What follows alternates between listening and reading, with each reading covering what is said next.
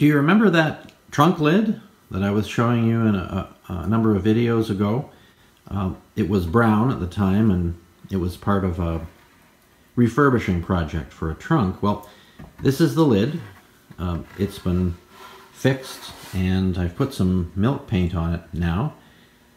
And I must say, I think it looks pretty crummy, actually. I didn't expect the one coat of white to cover the dark surface very well. So that's why we've got all these splotches. What I don't know if you can see or detect here is, listen to this. It's pretty rough.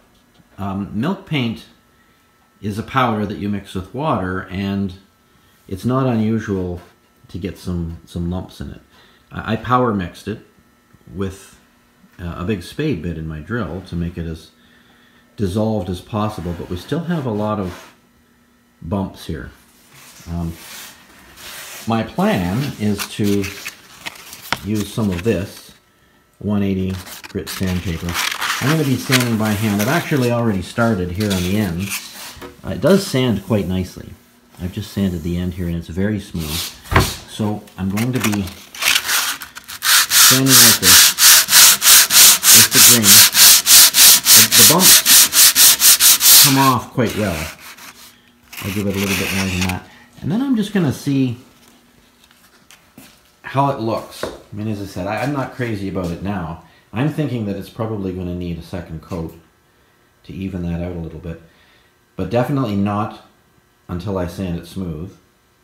I'm also going to strain the milk paint through a screen to try to make it smoother. And then we'll see what happens. The end result will be a kind of intentionally worn look. I've started to do it here, you know, with the dark showing through in that kind of shabby chic sort of way. That's the effect that we want. And we've got some old weathered metal hardware we're going to put on here as well. But that's where we're at now. Just a bunch of hand sanding to do, and then I'll come back and show you what that looks like and whether we need a second coat or not. Well, I'm all finished sanding now. It sanded up quite nicely. It feels really good, but it doesn't look all that different. So I am going to be giving it a second coat. I haven't shown you yet the milk paint I use. This is the stuff here. It's made in Canada, which is the country where I live. I first started using this Homestead House paint back in 1987 when I was working at a cabinet shop. We made solid wood cabinets in an antique style, and milk paint was part of some of the designs. It's a powder. This one happens to be Sturbridge White. It's a powder that you mix with water. This is what I mixed it in before. As I said, though, for some reason there were some lumps in here. So I'm going to strain this, add some more powder, and mix up some more water. I'm going to clean this off too. This is what I use to mix things like this. Nothing fancy, just an old wide spade bit in a drill. It doesn't mix very well by hand. It's a lot of work to mix it by hand, and the likelihood of lumps is even higher than with electric mixing. So that's what I'm going to do next, and I'll show you what it looks like.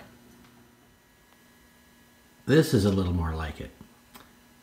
This has been sanded at the top here, and I've used a small fuzzy roller to put on this next coat of milk paint. I'm glad I did, because even with the roller, it's not covering the dark stain that used to be here very completely. I think it'll be fine once it dries. You can see the reflections there. It's not exactly a new car finish, but the advantage of the milk paint approach is that it kind of looks banged up and rough in a nice sort of way. Not that it really looks that way now. It's kind of an orange peely kind of surface, but once that dries and I start to sand it through here and there around the corners and different places to simulate wear, I think it should look pretty good. That's the way I've done other projects like this before, and it's always turned out well. So I'll show you when we get to that stage. Thanks for watching. Click here to join the thousands of people who get the Bailey Line Road hands-on how-to newsletter for free every Saturday morning.